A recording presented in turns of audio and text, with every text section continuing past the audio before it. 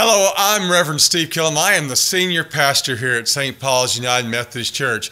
We would really love for you to join us for one of our in-person worship services.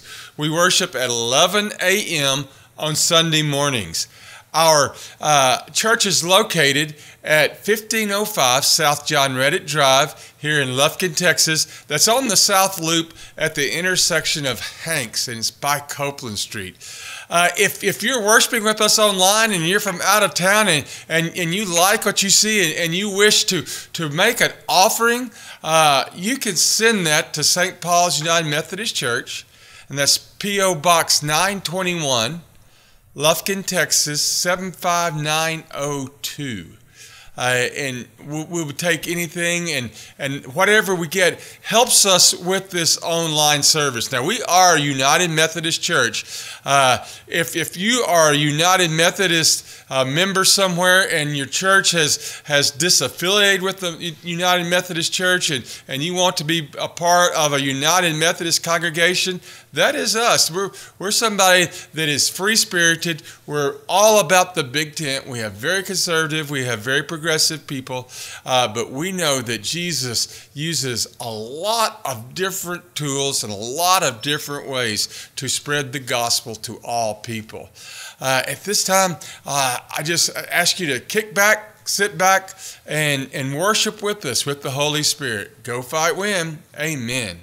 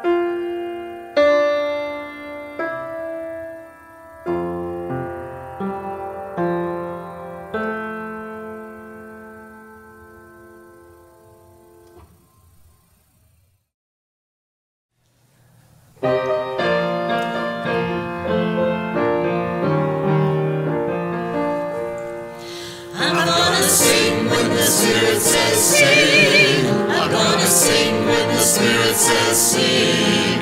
I'm gonna sing when the Spirit says sing. And obey the Spirit of the Lord.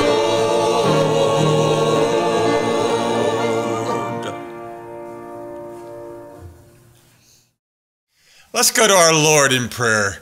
Dear Lord, we ask that you send your Holy Spirit on each and every one of us that are participating today, and let this service be truly meaningful and wonderful. We ask these things in your Son Jesus' name. Go fight, win. Amen. Blessed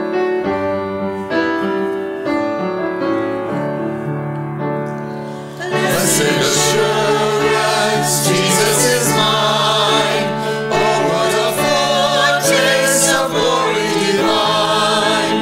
Heir of salvation, purchase of God, born of his Spirit, washed in his blood. This is my story, this is my song, praising my Savior all the day long. This is my story, this is my song, praising my Savior all the day long.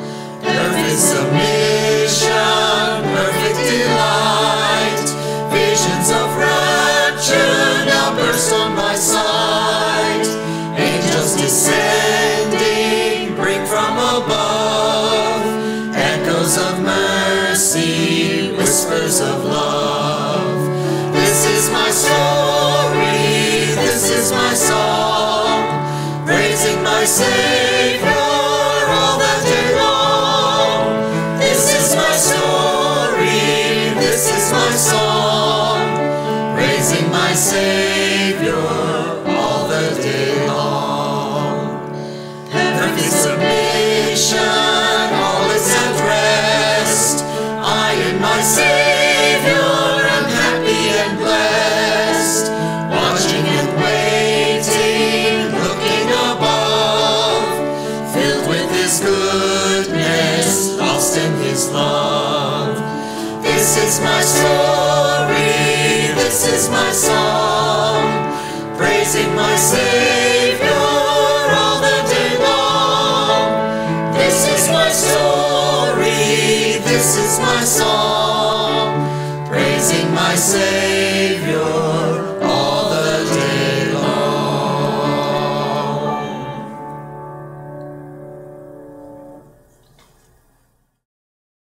Let's join in our profession of faith this morning. Our profession of faith will be the Apostles' Creed.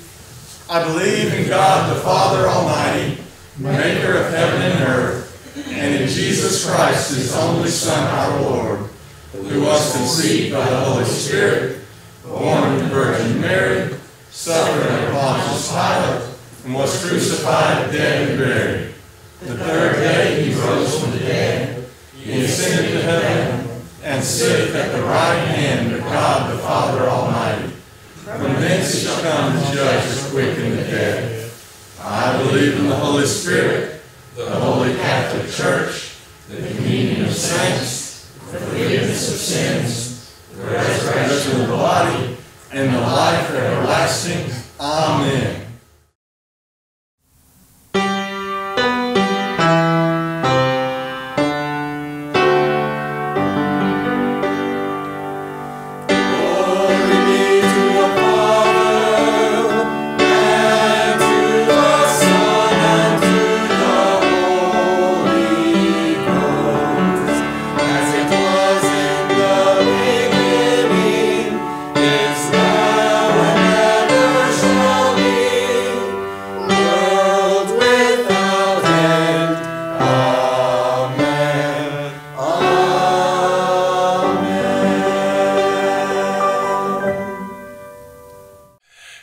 We do have some announcements for some things that are coming up. You know, in years past, whenever there was a fifth Sunday of a month, we would all come together and we'd have a fellowship. We'd break bread. We'd have a common meal.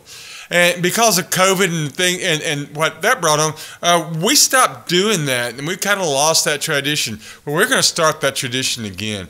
And so October 30th is going to be a fifth Sunday.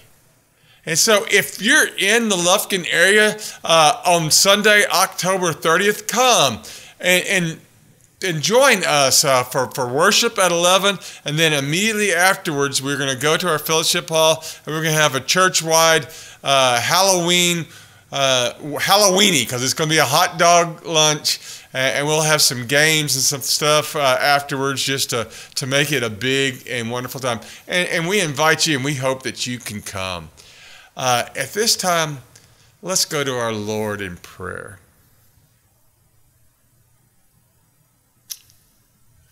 Dear Lord, we are a thankful congregation. We're thankful for all that you do in our life. We're thankful for all you do in our world. We know that there is a lot in our world that is full of chaos. We know that there are lots of obstacles wherever we go. But at the same time, we know that wherever we go, that you are with us. And that we can lean on you for strength and courage and wisdom as we tackle the things that the earth can throw in front of us. Lord, we ask that you continue to bless this congregation, bless the programs, bless the ministries, bless the things that we do, and let them be for your glory and for your edification and not for ours. Lord, we ask that you bless each and every one of the people that are coming together for this service, that are watching this service, that are participating, that are worshiping you. We ask that you be with them and just light up their world, light up their heart so that they can feel the strength that comes through your Spirit. Lord, we ask that you be with our leaders, both all local, state, national, international, because leading people, leading man is not an easy job. And we ask that you be with them so that they can do the things that you would have them do, so that they can do the things that are right and correct and just for all mankind. Lord, we ask that you bless our people that are sick, bless the ones that can't be with us today in person, but we know that you have tremendous and fantastic things ahead of each and every one of us. But most of all, we thank you and we praise you for the gift of your Son, Jesus Christ. We praise you for that ministry that he put while he was here on earth. And together we lift up that prayer that he taught us when he said, Our Father, who art in heaven, hallowed be thy name. Thy kingdom come, thy will be done on earth as it is in heaven. Give us this day our daily bread, and forgive us our trespasses as we forgive those who trespass against us. And lead us not to temptation, but deliver us from evil. For thine is the kingdom, and the power, and the glory forever. Amen.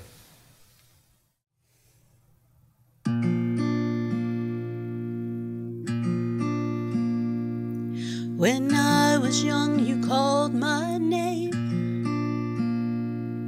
I tried to run, but still you came. And you stepped into the dark, 'cause that's just the kind of God you are.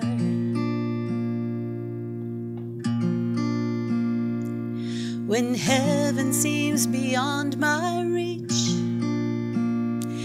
you still see eternity in me.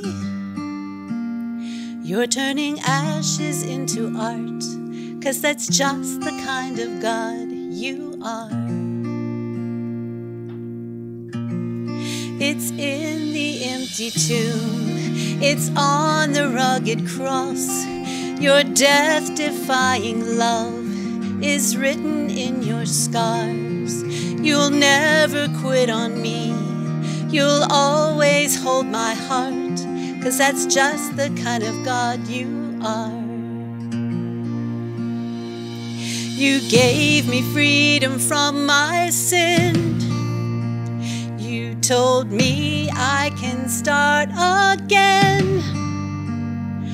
All the hurt is dead and gone. Now we're your daughters and your sons. Amazing grace, how sweet the sound. We were once but lost, but now we're found. Forever you hold us in your hands, 'cause that's just the kind of God you are. Oh, it's in the empty tomb, it's on the rugged cross.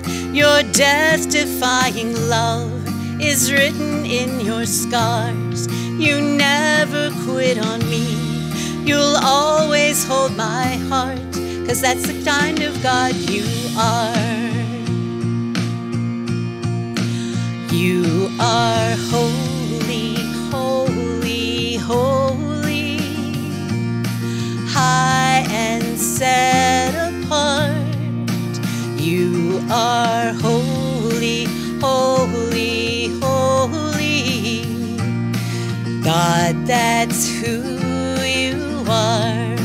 You are holy, holy, holy, high and set apart. You are holy, holy, holy. God, that's who you are. It's in the empty tomb. It's on the rugged cross.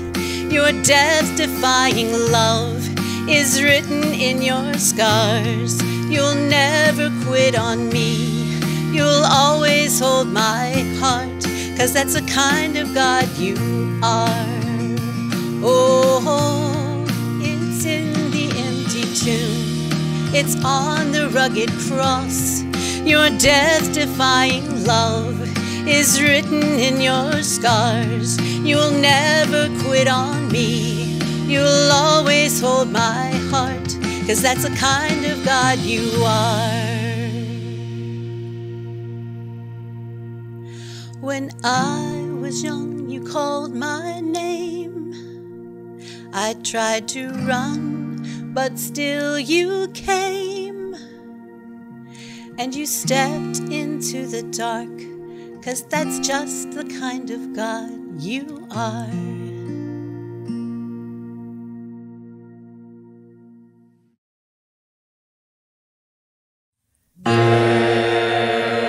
Best friends in the room, they're always here for you. Everyone loves Chip and Tater. Hey, that's us! Hey, Tater. Hey, Chip! What are you doing? I'm working on my signature. But you're not writing anything. No, not right now. I'm concentrating on the thing I can do that will let people know I've been around. Oh, well, that's very clever. A little too clever. What are you really up to? I told you, I'm trying to see what I need to do to put my signature on things so people will recognize the work of Tater. Aha. So what have you come up with exactly? Not much yet. But you know how Brother Steve does Go Fight Win, Amen, and everybody recognizes that? Ah, okay. Now I get it. Actually, you already do a lot of things that people recognize as pure Tater. Such as? Goodbye, Tater. That's it? You're just gonna leave? Right in the middle of an important conversation?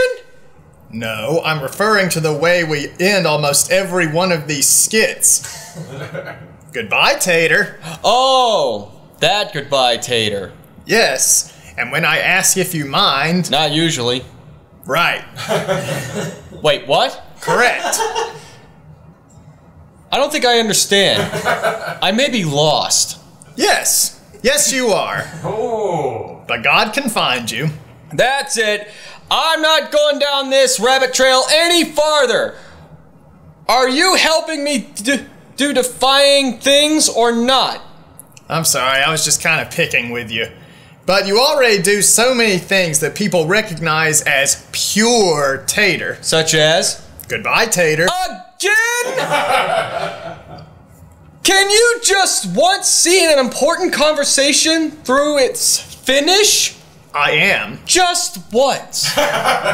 Okay, I'm gonna give you a list of things that you do that people recognize. Finally. When you say goodbye, Tater, at the end of our conversations. I do? You do. And when you reply, not usually, when I ask if you mind. That is kind of cute. It's kind of annoying. Or maybe that's the way you subtly do things that really change our world. Usually Josh does that. Oh, you know what I mean. Tater, you have to admit, you do a lot of things that people recognize. I think you already have a signature or two. I do? You do! So let's pray. Everyone bow your heads and repeat after me.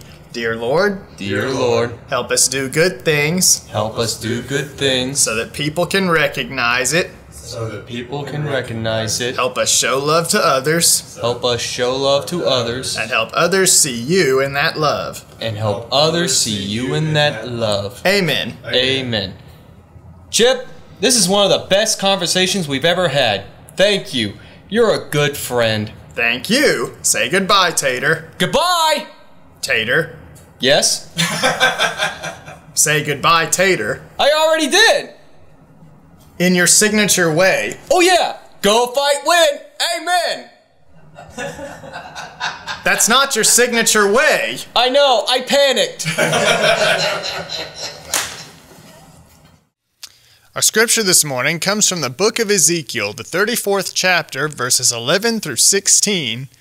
For this is what the sovereign Lord says, I myself will search for my sheep and look after them. As a shepherd looks after his scattered flock when he is with them, so will I look after my sheep. I will rescue them from all the places where they were scattered on a day of clouds and darkness. I will bring them out from the nations and gather them from the countries, and I will bring them into their own land. I will pasture them on the mountains of Israel, in the ravines and in all the settlements of the land. I will tend them in a good pasture, and the mountain heights of Israel will be their grazing land. There they will lie down in good grazing land, and there they will feed in a rich pasture on the mountains of Israel.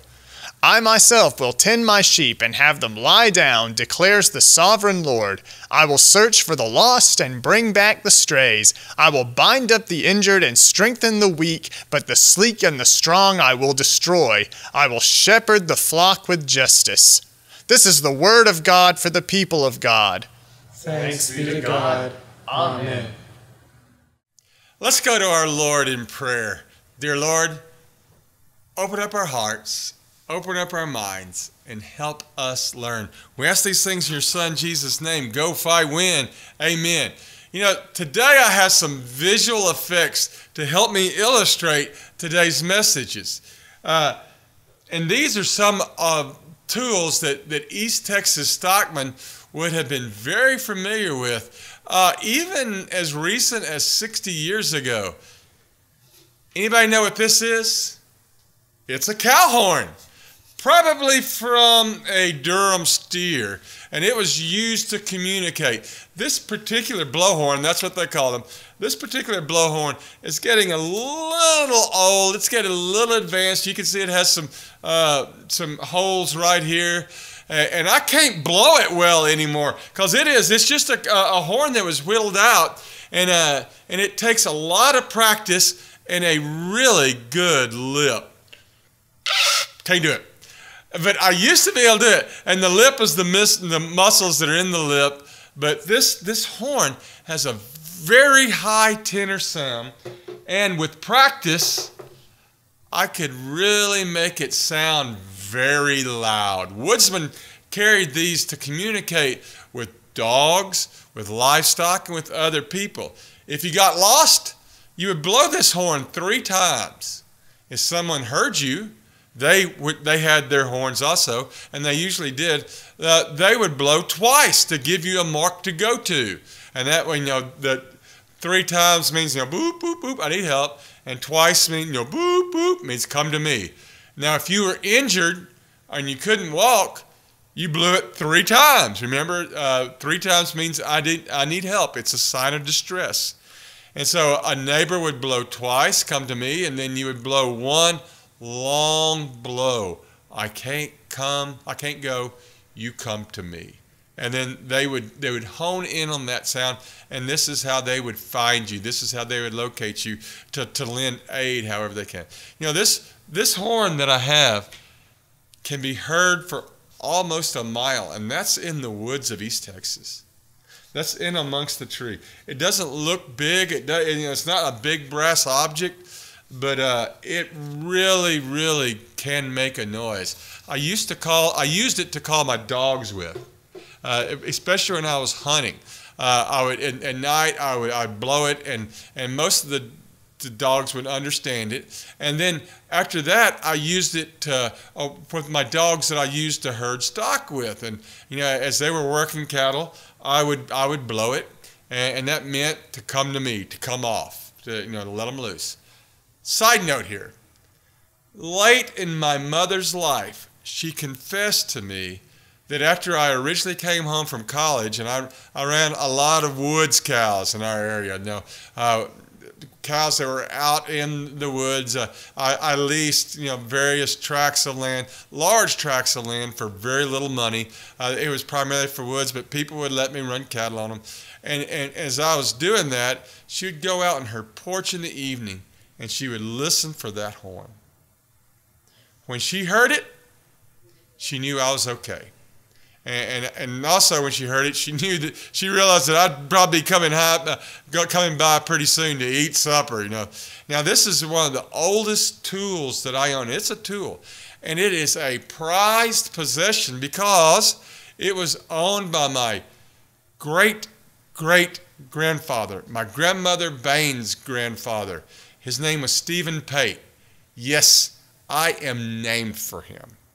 And the faith that is personified this blowhorn is great because he carried it in Leon County, where he grew up, in the late 19th century. A long time ago. And it's one of the things that I have that helps me connect with people. Now, what is this? Now I have to be real careful because this is loud. This is something. That's right. It's a cowbell. Now, it's not to be confused with the Blue Oyster Cult song where you need a little bit more cowbell. This is an actual cowbell. This is something that I used to put on collars. The Killam family used cowbells until the late 1980s. We would bell cattle. You would bell a herd leader. You'd bell the one that led the other cow, and it was always a female. And the female were always your bell cows. Your bell cows were the boss. And with that bell, you could hear the cows that were in the woods. Remember I said I read cattle in the woods? You couldn't see them, but as they were wandering along, and I had to shout to get over that, as they were wandering along, you could hear that bell as you hunted them. I also whistled to them. I can't whistle anymore. And I would whistle out, and I would listen for that cowbell. And this was always also a way that the other cows would stay together. But they would come in a herd. We called them a bunch. A bunch didn't mean a lot. A bunch meant a herd. I have a bunch of cows over here. I have a bunch of cows over there. That was just a way of saying that you had a herd. But, they're in the woods. They don't always see each other, but they wanted to stay as a herd. Cattle have herd mentalities. And so they could hear the bell cow, and she would lead them as they did things. We belled our outside cattle. And the outside cattle were the ones in the woods. We wouldn't bell the dairy cows. The dairy cows that were around. I remember a lot of our bell cows. The one that I really remember was a Bremer Cross cow that we referred to as Old Dot. You got to remember, we named all of our cows, all the females we named. And Old Dot was named because she was a yellow cow, a Bremer Cross cow. And in East Texas, they're not Brahma, they're Bremer. She was an old Bremer Cross cow, and she had a white dot in the middle of her forehead. She was tall. She held her head high. She had great calves. My father wanted to wean 20 calves from her, but she didn't make it. She only had 18 calves that we weaned. In case you don't know that, that's a bunch. You usually shoot for 9, maybe 10. And so Dot was special. Everybody loved Dot, even though she was crazy. And she was the bell cow that I really, really remember. And I'm sure that this bell was one of the bells that we put on Dot. Well, you saw also they used to use these on oxen, draft animals, and when they were using draft animals to haul logs out of the woods. And yes, I remember when they did that. that it was good to let the flatheads, and the flatheads were the people that had saws. It didn't mean that they had a flathead. That's just what they called them. They were flatheads. But they used to let the flatheads know where you were. So if you were sawing down a tree and they heard the bells from the draft animals, the oxen, they knew not to cut the tree down to where it would knock the oxen down or hurt the people. Okay, great. That's really informative, and that's a lot of fun. I had a great time. But what do blowhorns and cowbells have to do with today's scripture? These are tools of old East Texas cowmen, the local shepherd, if you will. Sometimes I have to put myself into that position. In Israel, the shepherd were the people that had sheep up on the hillside. Where I'm from, in East Texas, in the piney woods, the shepherds were the ones that raised the cattle and the hogs. So this is what the good shepherd would use. God will seek us out. God will seek us out when we're scattered. How does he do that? Maybe it's with a blast from his horn. I don't know. It worked for my dogs. They could be a long way away. But when they heard that horn, they knew to come running. That meant to come on. Some of God's people will be scattered. But when we hear the word of God, or when we hear the horn, that's a sign for us to come back. There have been a lot of things scattering us around lately. There have been a lot of different horns that you hear out there, a lot of noise, and maybe it's just confusing some of us. Like I say, when my mother heard the sound of that old horn from a long way away, she knew it was me. She recognized it. I think we would recognize God's horn. And in the same way that when we hear God and we hear that blast, we know things are okay. How will God know where we are? That's where the bell comes in. God knows us like a good cowman knows the sound of his bell cow. Like I knew the sound that Dot would make. And he will seek out the lost. I have never used Ezekiel as a text in my sermons, and I've been doing this for 11 years. I can't see where I've ever done Ezekiel before. I really like the prophecy that he's doing. And he tells the people that he will seek out the lost. He will bring back the strays, the mavericks, if you will. He will bind up the wounded physically and spiritually, and he will strengthen the weak.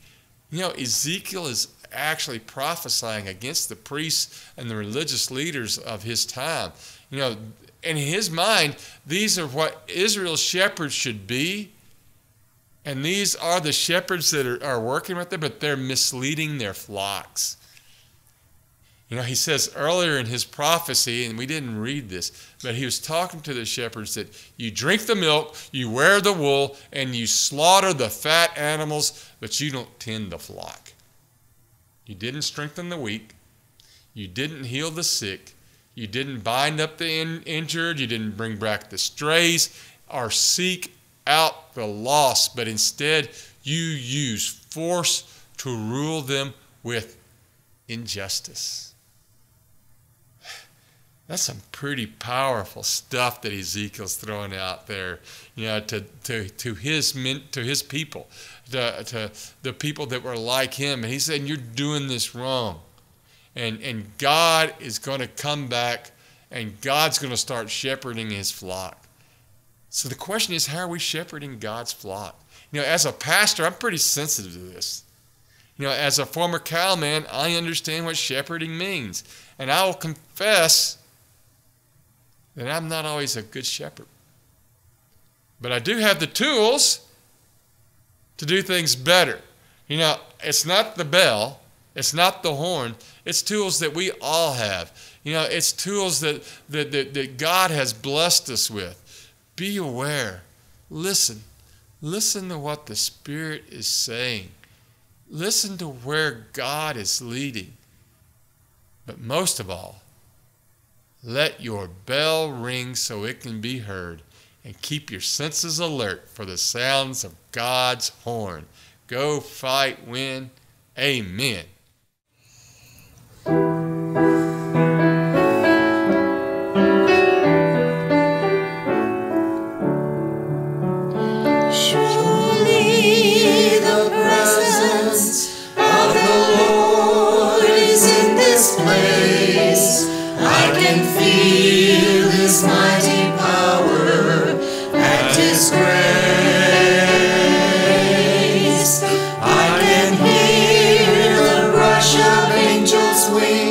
I see glory on each face. Surely the presence of the Lord is in this place.